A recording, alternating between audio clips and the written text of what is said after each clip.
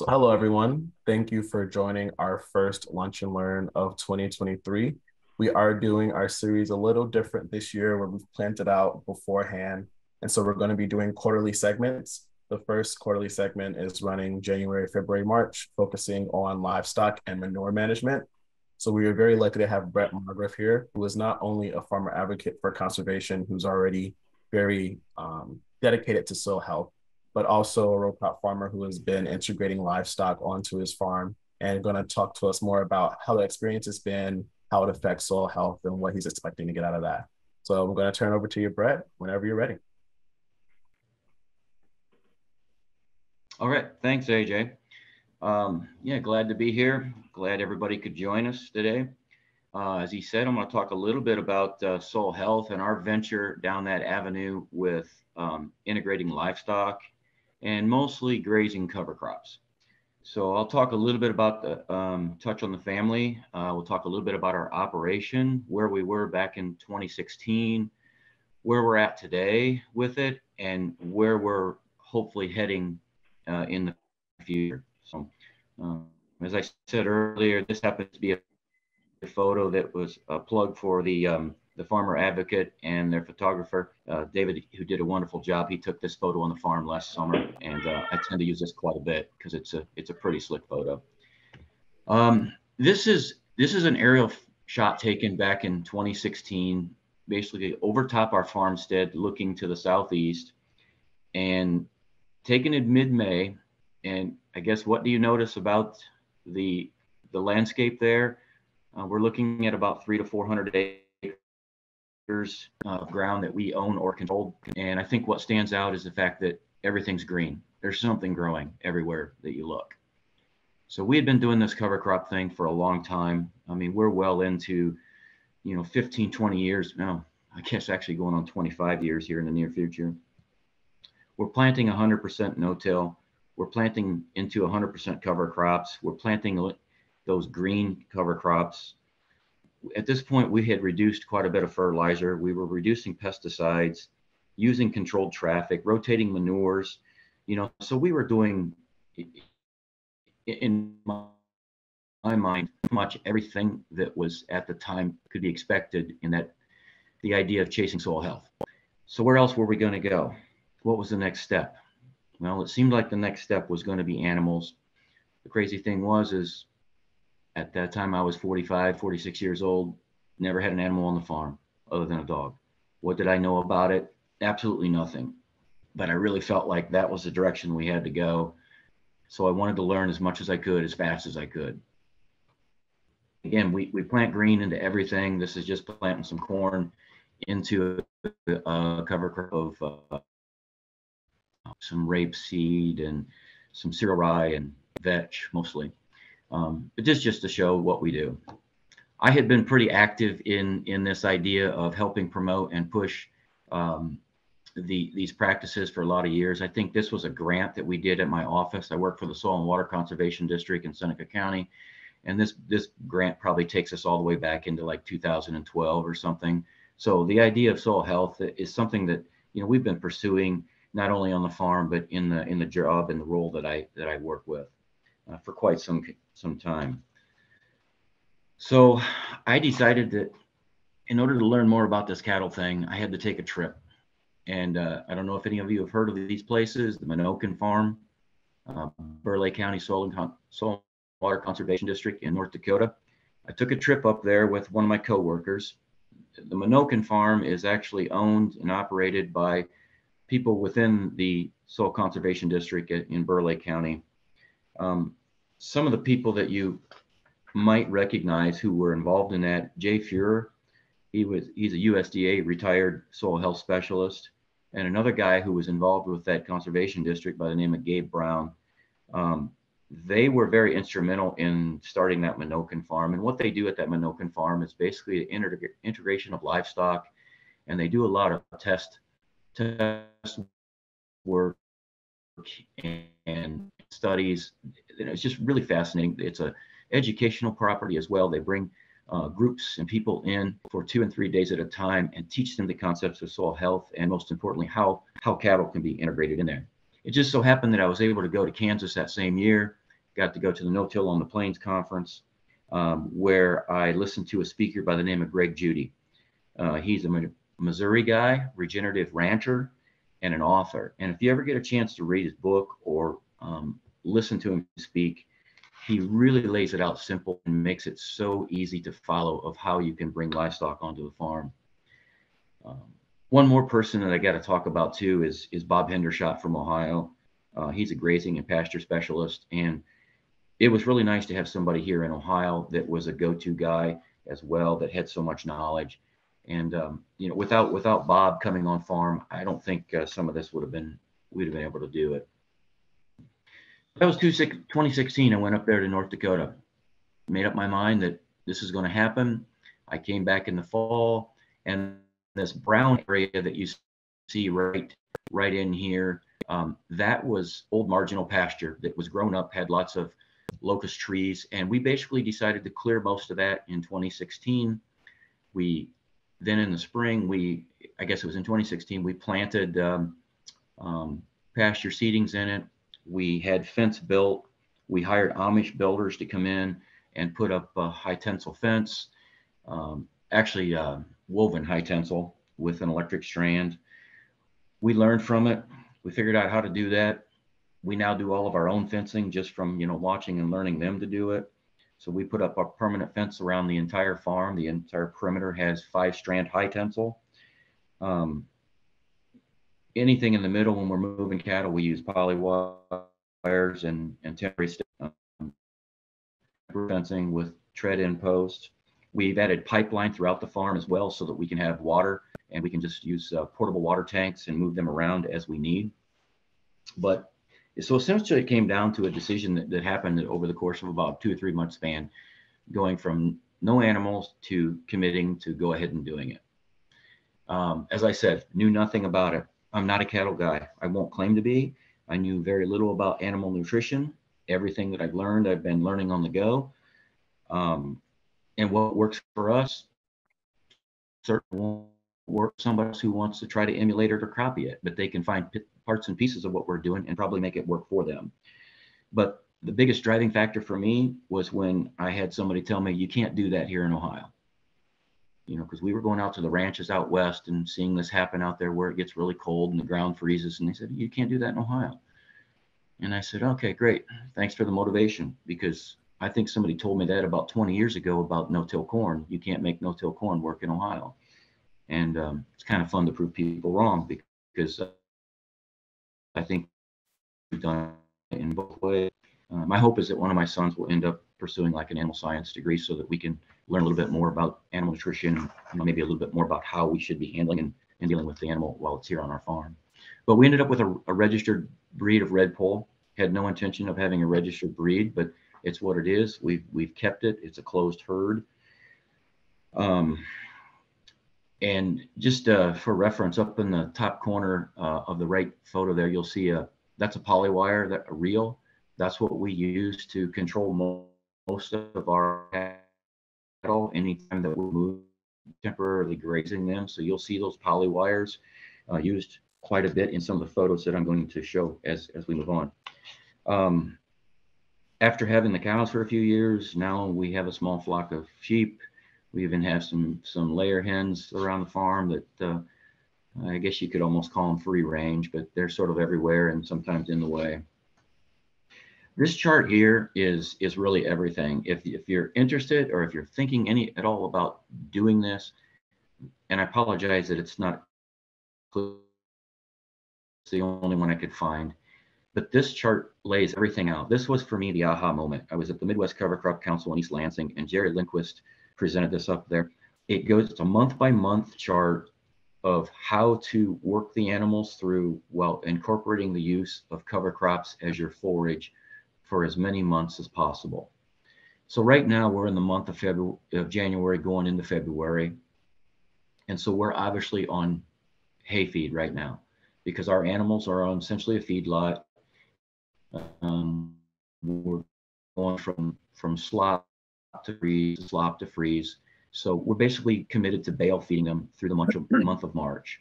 But once we hit that April window, that's when we'll have the animals back out on the fields where we're growing a cash crop but currently have a cover crop growing. So we will try to graze our cool season mixes, oats, clovers, rye, things like that, through the month of April and May, maybe a touch of June. And then as we go from transition from May, June, then we're going to move them on to our permanent pasture. That was the part that I fenced. I showed that was in the brown area in that earlier photo. I go back to here. That brown area, that's our permanent pasture, which is fenced. It's about 10 acres. And that's able to get us through that month of June and July. August becomes a bit of a challenge right now. And as we look at the way this graph was put out, they're saying we're grazing July, August.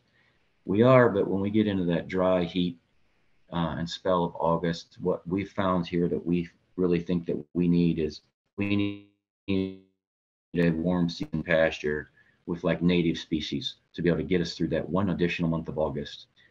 Like the blue stems and the bigs and the little blues. I think something along those lines are what we want to establish as a permanent pasture as well.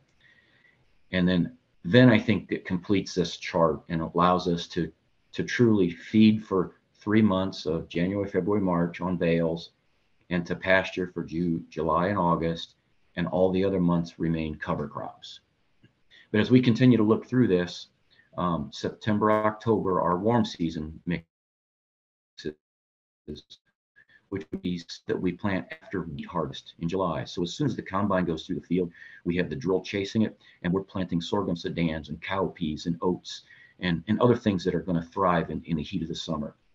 And we're going to get some grazing on those through September, October, November, because they're rapid growing crops. And, you know, they're going to grow shoulder high, lots of mass, and lots of time spent on there. And then we transition November, December back into a cool season, ideally probably some oats or some triticale or some peas. So yes, this chart really was the aha moment. This was when I sort of felt like this is how it all makes sense, and this is how we feed these animals for as many months as we can on something that we're already doing here on our farm, which is growing cover crops almost year round. The only thing that's not listed in here that I would say that we do a little of is in May and in October, we will bale some of our cover crops and wet wrap them. And the wet wrap works well because then we don't have to put them inside. We can make the cutting of hay, have it baled and have it wrapped all within about a 48-hour window. And that really works well, especially if we're trying to do some in the spring. This is a photo of the cows grazing a warm season mix. You can see in the foreground the area that's already been fully grazed. You'll see that transition into that middle area. There's a temporary wire, just a single wire. The cow's standing right next to it with a tread-in post there. And we're just getting ready to go down and set up another paddock, which will move.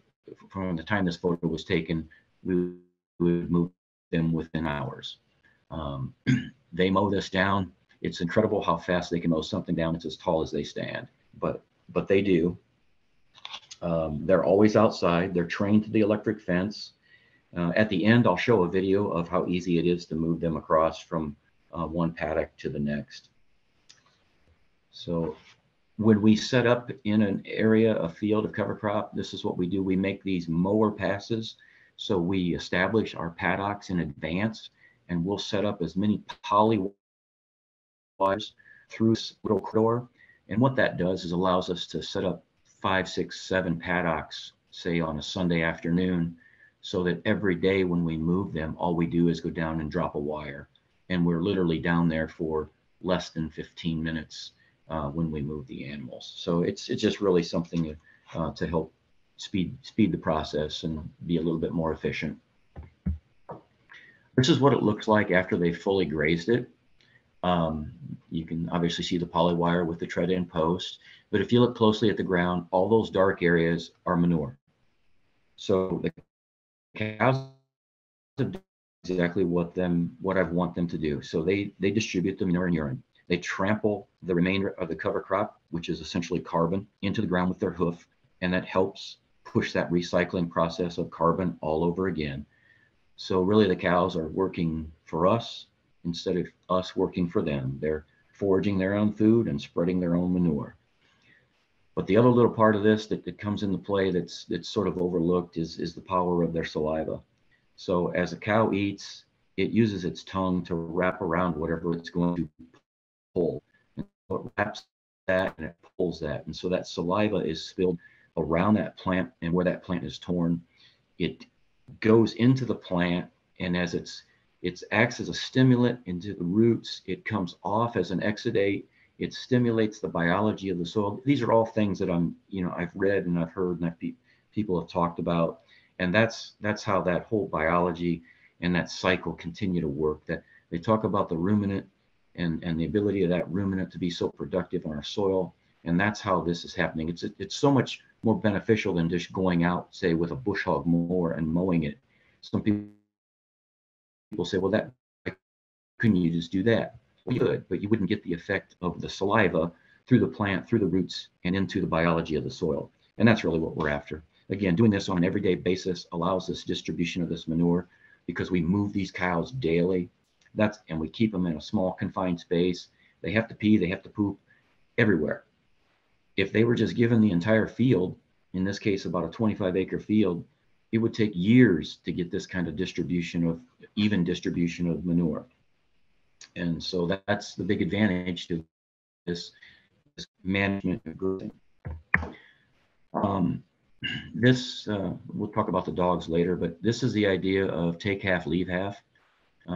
Might be a little bit more than half, but it's hard to say. But when we move them, there's still quite a bit of plant matter that's still laying on the surface. It's going to decay, it's going to decompose, and we're going to plant right into that come spring. In this case, it's going to become a cornfield, and we'll no-till right into this. Many times I will go in and drill just a light cover crop of rye right through this to make sure I've got something that winters. They said the animals are outside all the time. Right now they're on a feedlot. This is a situation that it looks like here at home right now. We bale feed them. We got a little small work area so that when we have to do any kind of like pinching or banding or any shots, anything that we have to give, because we vaccinate. We try to keep things minimal, but we still have to do it for the health of the animal. It's still important. So, like I said, they're outside. This would have been a picture taken just this Christmas when we got that really cold snap that came through, wind chills minus 35, 40 degrees, several inches of snow. This is just a testament to, how well these animals maintain their heat through their body coat. This was on early Christmas morning, so the snow had fallen for 2 days previous. They were still white across the top.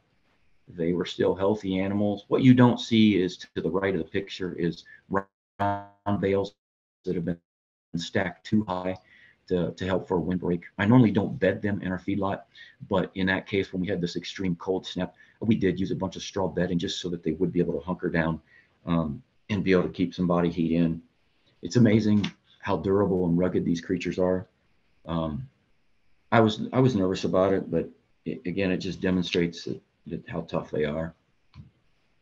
So where we're going next, the next direction that we're trying to go, I'll check my time here, see where we're at. We got about 11 minutes. Okay, about right.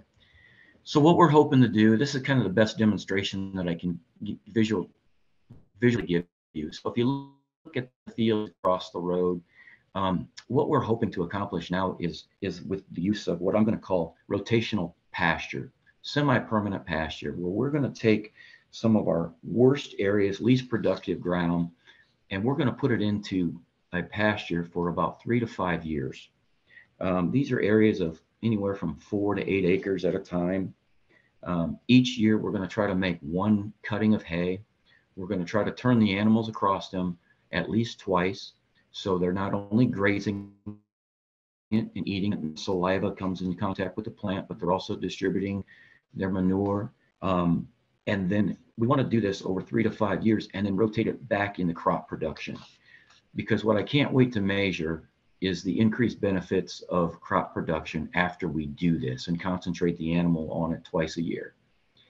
And so we've got about 4 places right now that are staged that way. Our first one's going to come out of production in 2025. And so that's when I'll have my first glimpse of what's actually happening, and and if we actually see the increase in production like I'm hoping for the cash crop. You can kind of see as you look at this, you can see waterways in the left-hand side, and across that field, you can see little swales. We're on a lot of slope here where I'm at. It's not flat. We have a lot of grade. We have a lot of places where water wants to concentrate that will easily break out into gullies if we let it go. So it seems like the perfect fit to try and establish these kind of techniques and then move them back into crop production for a few years and probably cycle them back into what I'm going to call temporary pastures again. So that's the exciting part right now. We're continuing to increase numbers. We want to expand this beyond just the home farm. We bought another farm across further east than this, another 100 acres that we're going to try and do the same thing on. It's exciting.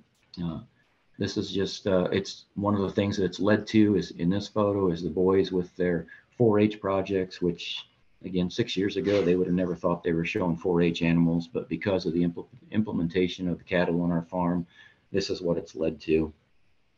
We do some freezer beef sales here on the farm. It's nice, it's cash flow, and it just continues to proliferate. It's all marketed as grass-fed beef because it's either grass or forage, and there is a market out there for that. So some of the challenges are mostly weather related that we deal with, and so hot and dry, for example, obviously that becomes a shortage of forage if we start to experience drought and extreme heat, and we've seen some of that so far. When we get into the really cold and wet periods, obviously we're concerned about hoof damage because we don't want to trample up, especially crop production areas very much, because our goal is to do no tillage and not have to go out and work down pugs from the cow hooves. And then, of course, extreme cold is a little bit of concern again because the animals, we have no shelter for them. They are 100% outside all the time. Sub-freezing is perfect. If we could just maintain 25 to 30 degrees all through the winter months, that'd be ideal because we would be able to have stockpile forage on across the farms and let them graze and supplement with good bales at times. But this is the hard part right now because we don't get prolonged periods of freezing. So I don't know, with that kind of wraps up our little venture into this. The one comment that I will have to say is for the past 3 to 4 years, our best crop production amazingly always seems to be when it follows animals and grazing in the previous year. So there's a definite correlation there. I don't understand it all. I just know that it's really effective. So AJ, with that, I'll gladly turn it back over to you. Should allow us, about 7 minutes for questions or comments. I'll be glad to take any, whatever we've got. No, yeah, thank you, Bret. I'm gonna stay off camera. My internet keeps lagging. But thank you, Bret. That was really, really informative. If anyone has any questions, please feel free to come off of mute or you can type them in the chat. In our last 6 minutes here. Yeah. I know one of the questions I had is when you talk about that rotational pasturing, you said in 2025, that's when you're going to switch it back to crop production. How long do you think you keep it in crop production before you go back to livestock? I think a lot of that depends on how many other spots within the farm or farms close by that we can add those areas of rotational pasturing. And maybe it also might be something to where we run it through a full cycle corn, beans, wheat. And then instead of going at it for 5 years, maybe it just goes back into for a year or two at a time. I don't know. I'd have to figure the economics of planting the hay crop, and making sure that it's all worth it. But so I haven't really thought too far down the road. I'm more excited about seeing the impact of having that semi-permanent pasture and then going back to grain production. Nice. We've got a couple of questions in the chat. I'll ask. The first one's from Greg, who's asking, over the course of the entire year, what stocking rate do you plan on per acre? Okay, so this is where they're going to call me out because, as I said at the beginning, I'm not a cattle guy. I'm trying to get a better grasp on that. That's why I'm hoping that my son will move that direction in college. Um, I just know that I guess I usually think of a head per acre, especially on our permanent pastures. And but the best example I'll use is when we were on that warm seat cover this past fall. We had the animals out there on about 25 acres, and we had about 25 head of them down there on 25 acres for about 2.5 months, if that is helpful. And that was a daily move. And when those cows and yearling steers came back up from there, they really looked slick. They had a nice body conditioning. Almost the cows were almost a little too fat, really. In my opinion. But so I'm sorry I don't have the best answers. Again, it's because I'm not a cattle guy. I'm a grain farmer. I'm a CCA and not a guy. I'm just making the cows work for my crop production. Sorry. I Thanks for think the good. great questions. We're not done yet because there are a few more questions in the chat, but I do want to say that I did put a form inside of the chat, which is an evaluation for this program and tells us a little bit about you and what you'd like to see in a future program. So we would love to see you clicking on that and filling that out. Thanks, everyone. Oh, and the last question. Thanks for mentioning that, Stephanie. I'll also mention that if you registered for this Lunch and Learn, you automatically were registered for the next two. They're happening the last Wednesday of each month at 12 p.m. Eastern Standard Time. So since it was all about livestock and manure management, this registered you for this entire series, which is the next 2 months as well. And our last question is how many cattle, I believe, like how many cattle and how many acres do you have inside of your fence? Okay, so we're running at just near 30, and we knew that we're starting to exceed our numbers. We were really lucky this last year because we had great moisture, and so our pasture had good growth, and we had enough other rotational pastures that we were able to move them around to. But our goal is to continue to increase the number of total cows. Right now, we're at like a dozen, 13. We eventually our long-term goal is to be 2025, and so that's why we're moving this and trying to essentially double this operation on another 100 acres adjacent to the farm that we're on.